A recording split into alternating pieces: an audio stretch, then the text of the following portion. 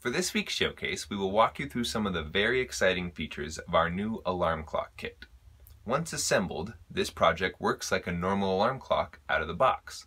However, it can be reprogrammed for a custom project, anything needing a screen, a clock, and anything else you can dream up. The center button will open the menu where you can adjust the clock. Using the up and down buttons, you can change the hours, minutes, time of day, day of week, and the calendar date. You can also use the menu to set an alarm. And you are strong. You are a lion. So you are waking up at 5 a.m. to go on a 2-mile run. And you don't need a snooze button.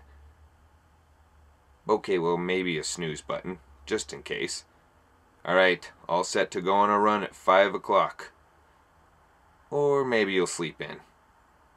But what if you sleep in too late? Actually, yeah, that sounds nice. Be sure to check out this week's tutorial on assembling the alarm clock kit at dbboards.com. And as always, happy hacking.